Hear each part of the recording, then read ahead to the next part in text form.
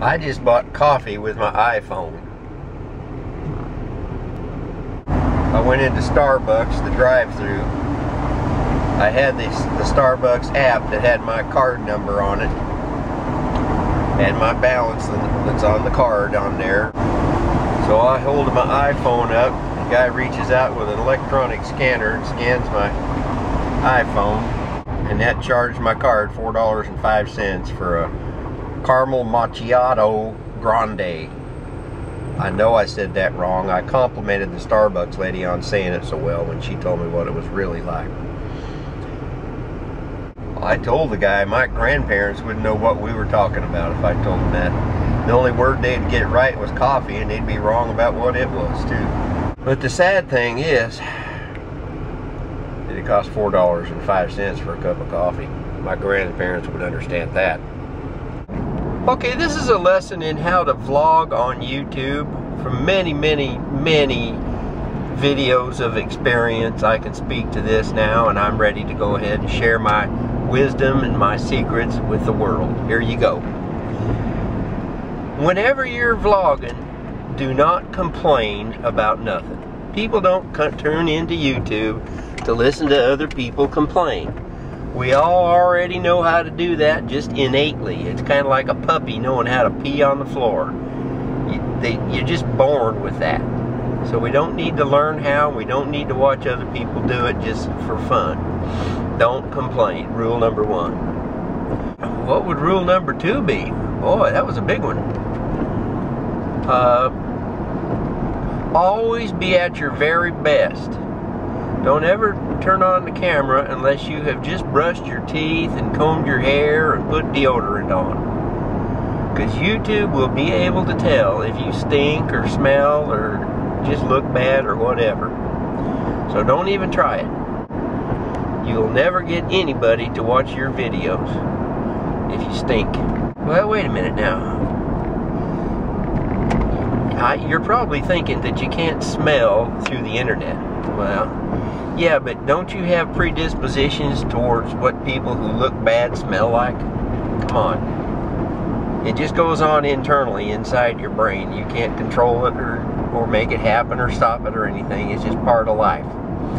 So it's better just to go ahead and look as good as you can smell. Okay, the other thing is don't ever just go around on YouTube making videos trying to make people think that you're smarter than they are. Everybody on the planet thinks they're the smartest ones in the world. That's just the way people are. So if you go around saying, alright, here's the way life really works in spite of the way you're living yours, people just pretty much get uppity right back at you. Now, it's a different thing altogether if you're just telling somebody what the Lord has done for you or something like that. That's fair. You can do that. There's people that would like to know about things like that. What rule are we on now? About 5 or 6 or something? 4? If you're going to make YouTube videos, another rule would be not to be any better looking than any of the other vloggers on YouTube. I don't have that problem personally. I've never resembled anything beautiful, so it's not an issue for me. But I've seen people with failures in that area on videos that I've watched, so just something to think about. If it doesn't apply to you, don't worry nothing about it.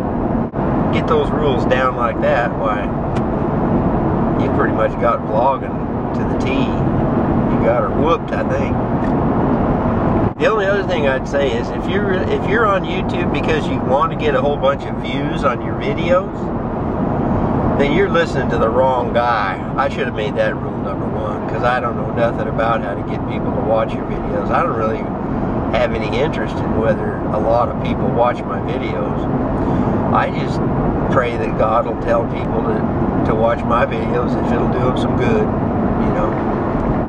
Here we are, flying down the freeway at a blistering pace. There's some buildings over there. You're welcome. I know, that's pretty exciting. If the blistering pace don't kill you, the view will just knock your socks off.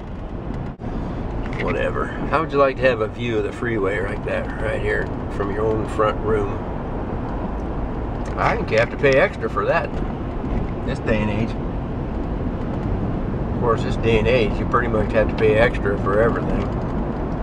I had to pay my own money for this camera so I could put videos up on YouTube that you'd have to watch on that computer you bought with your own money.